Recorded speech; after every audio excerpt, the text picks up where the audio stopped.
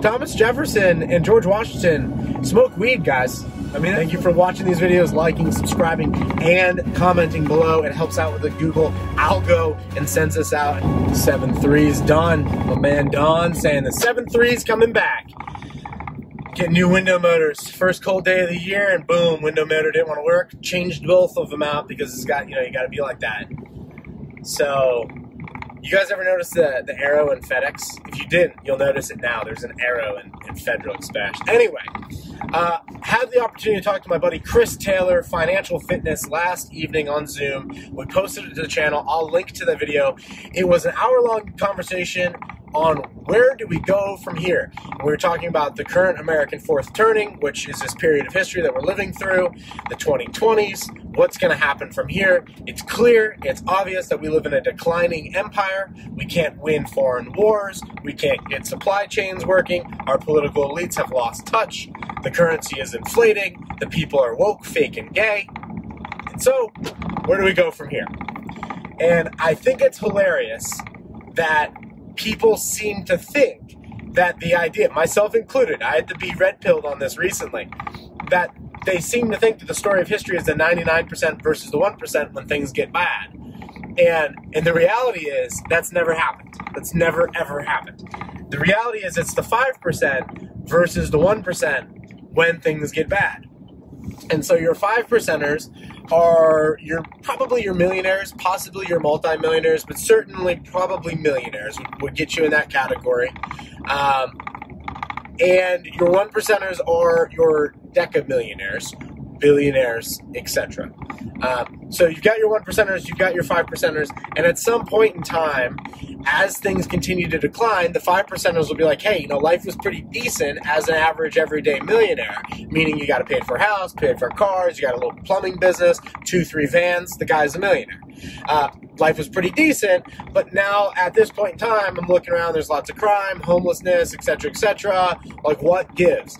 And what happened there is the 1% just got, I don't want to use the word greed because it's really not it. It's more about power and more about accumulation and control.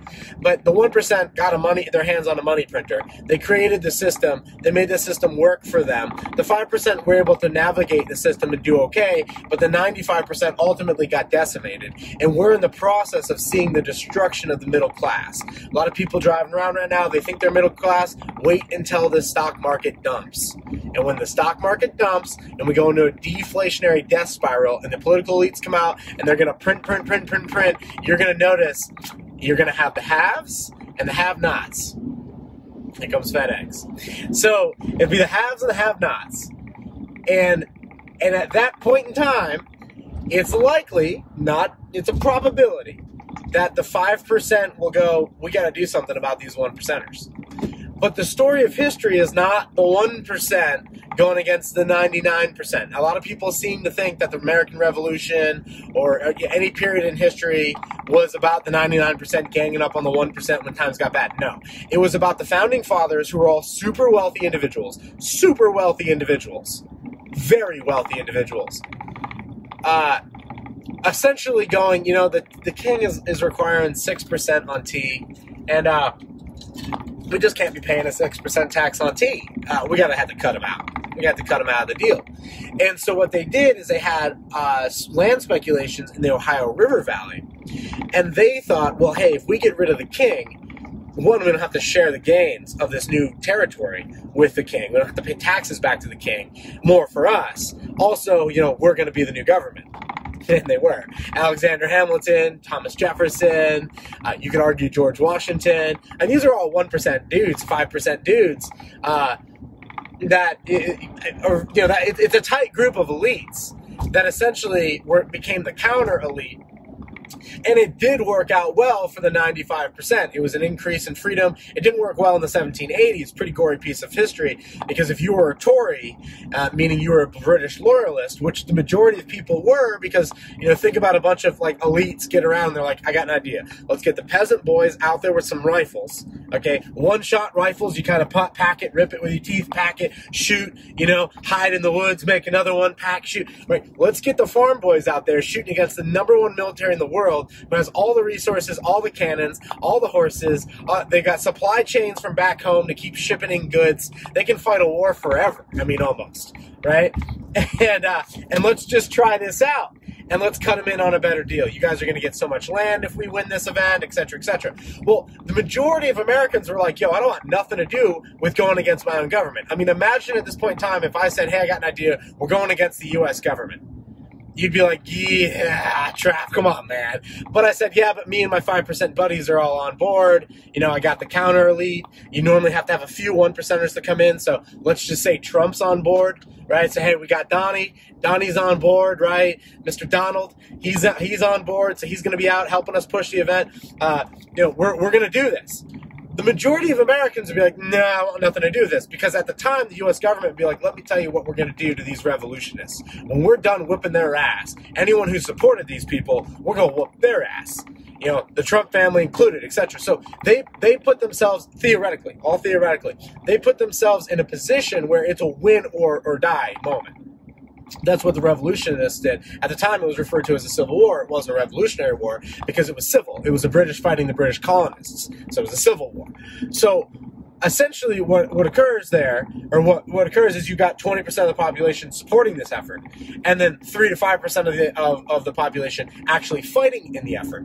And then they win. And then what happens to the majority, the Tories that supported the former government? Well, it's time to round them up, baby. That's what happens. And so the 1780s is littered with families off going to church and all of a sudden just gets nicked, right? Or, you know, this guy gets tarred and feathered. It wasn't a joke. You breathe through your skin layer. You tar someone. 1, they got first-degree burns all through their body. 2, they can't breathe. And 3, they normally die of infection or something like that later on. So it's a terrible way to go. But essentially what they did in the 1780s is they just found everybody and they hunted them.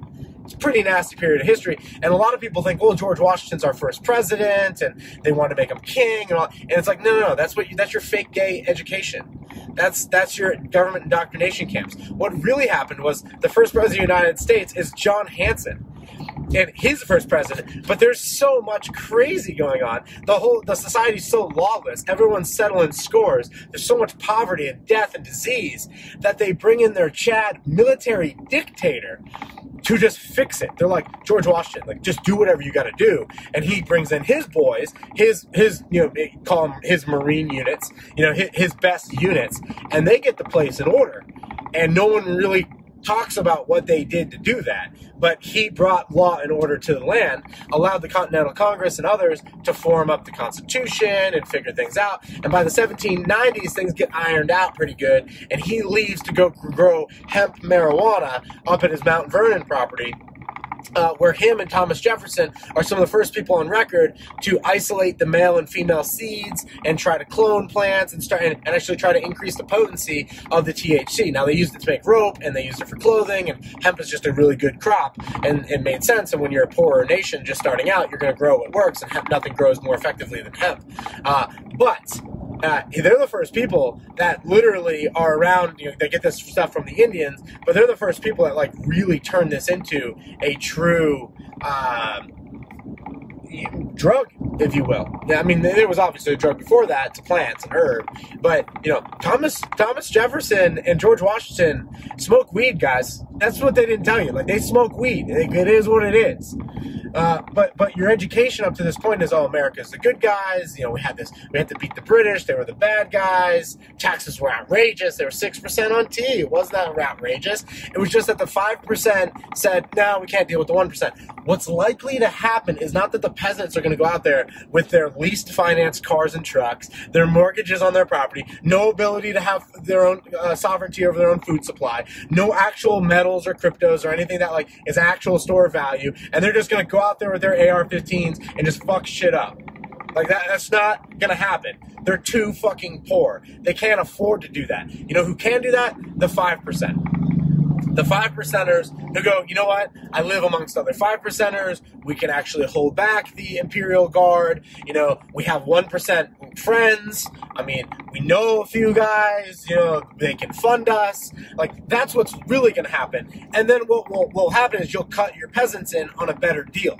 hey guys, it sucks to be a peasant. They lock the banks, they got Fed coin, you got to get a jab every month to stay current, to be able to spend your palm readers stuff. I know all that sounds crazy now, but in these videos in a few years, if they're still around, they will be on my own websites. They won't be that crazy then. Right now, they're like crazy, but no one cares, and no one's standing up for liberty. So what's going to happen is, as they continue to smash liberty down, the 5%ers may get restless. And if you see a Caesar-like character who comes down from the 1% to lead the 5%, offers them a better deal in exchange for winning because they become the counter elite, well then they extend that to the peasantry, and the peasantry gets a better deal, and then it becomes the 5% with the 95% that are really kind of banging out on the 1%. And at that point in time, you get French Revolution stuff, you get the people of the gallows, you find these people like the Dr. Out there, you find these individuals, and things get nasty. But this is global. This is a global problem in nature. And so you've got to understand that this is not just an American issue. This is happening all over the entire globe. Everyone's looking to America to do what we have always done, which is when shit has gotten bad, we have fucked shit up, historically. But you look around this culture, it's pretty woke, fake, and gay. And so you gotta, if you're in Australia, don't count on us right now. Don't count on us. So no one really knows what's going to occur, but what we do know is that we're going to see the demise of fiat currencies. And at that point in time, it's anybody's guess. Thank you for watching these videos, liking, subscribing, and commenting below. It helps out with the Google algo and sends us out, and I super appreciate you guys being here. So until next time,